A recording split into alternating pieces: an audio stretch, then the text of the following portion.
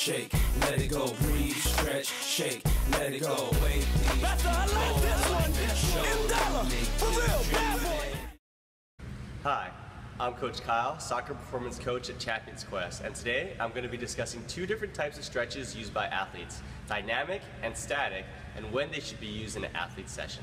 For the longest time, we were told that static stretching was the best way to loosen up the muscles in the body prior to training or competition, where a static stretch puts the muscles in a fixed state and is held for a period of time. A dynamic stretch allows the muscles to increase its range of motion through controlled movements. At Champions Quest, all of our athletes perform dynamic stretches before participating in our skill or performance clinics. These dynamic stretches are specific to the individual athlete's sport and also the focus of each session. I'll be going through a few dynamic stretches that we use here at Champions Quest. The athlete takes a step forward and places two hands on the front of their knee. The athlete pulls the knee into their chest, getting to full extension and raising up onto their toes. The athlete takes a small step forward with the heel down and the toe up. Keeping the front leg extended, they reach down as low as they can and scoop upwards.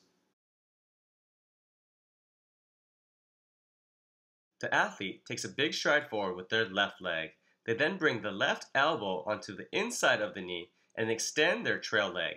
The athlete pauses for a second and then switches legs. The athlete grabs their right foot with their right hand, keeping the knee tucked tight to the body. They pull the leg back, switching feet after each repetition. The athlete grabs around the outside part of the knee, making sure they do not grab their ankle, and pulls the knee to the opposite shoulder. The next group of exercises are static stretches that should be held for a longer period of time. First is the hamstring stretch. The athlete places two hands behind the knee and raises their leg up as high as they can without bending their knee.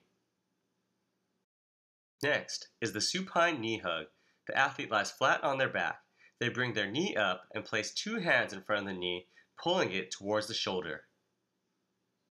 The last stretch is the piriformis stretch. The athlete lays their foot down flat on the ground. They slowly apply their body weight over the knee, keeping their back leg straight.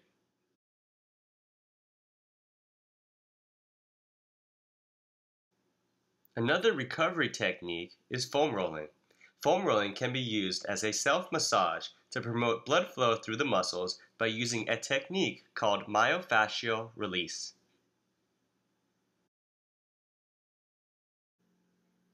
Myofascial release is an effective hands-on technique that involves applying a gentle and sustained pressure into the connective tissue of the muscle to eliminate pain and restore motion.